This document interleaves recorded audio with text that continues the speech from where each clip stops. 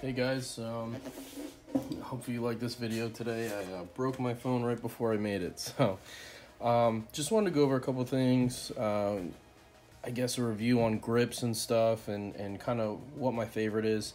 The guns I have here today are going to be the Staccato, the new Staccato XC from STI, also the Combat Master, and then the DVC3 gun. So a couple of the older ones, and one of their brand new ones. Now all the guns are clear. And we'll go through them real quick.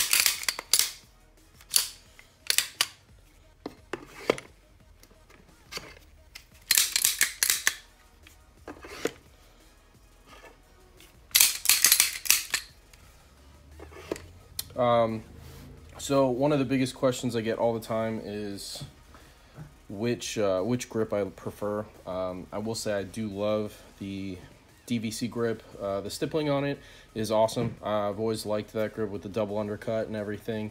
Extreme Shooters does an awesome job on it. Now, just so everyone is aware, they do offer a stippling service for the new Gen 2 grip. So you can either send it off, or I think you can even buy one that's already done, so if you want to switch them out now. Other thing to know is if you do take it off or switch it, STI says they will void the warranty to the original purchaser. So that's at your own risk if you feel like doing it. So first things first, I'm blessed to have these three guns. They cost me some money. What I did was I ended up selling a couple other STIs to make up for the cost of the XC, because it is quite expensive. They come in at $4,300.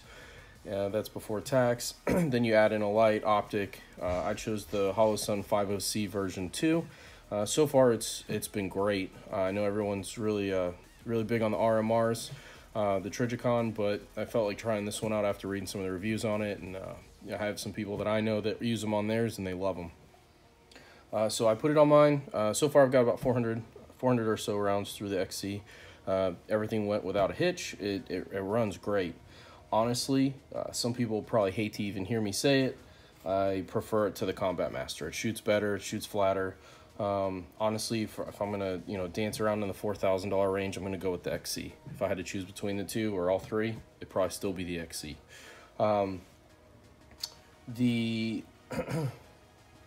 The Combat Masters on Gunbroker are going for quite a bit of money right now. I've seen anywhere between $4 grand where they sold new, and I've even seen one at $8,000. Personally, if that's going to be the prices, I would definitely go with the XC. I'm going to keep both, or all three, because I love these three. I think these are the three best ones that STI has ever put out. If you wanted to save a little bit money, I could see going with an XL or a DVC3 gun, if there are even any 3 guns out there right now. I know those are kind of getting really hard to find on Gunbroker. It's pretty rare now to see them. As far as the grip, though, I know everyone, a lot of people, and myself included, with the new grip, I was very vocal about not liking the way it looked. I still prefer the look of the older grip, the DVC grip. Now, with that being said, after shooting this gun and after holding this grip, I like the Gen 2 grip. And I'm more about, function than looks at the end of the day. And this grip works. I'm not paid by STI. I'm not paid. I wasn't given anything. I wish I was after all the money I've spent with them. But this is definitely, I paid for this gun. There's no sponsorships or anything here. This grip is the real deal. I love the way the grip feels.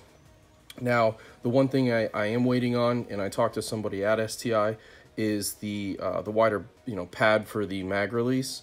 The Dawson ones on my other guns, I really like them. They've got a really aggressive texture to them. So STI did say they were working on a tapped button, so that way you could do that.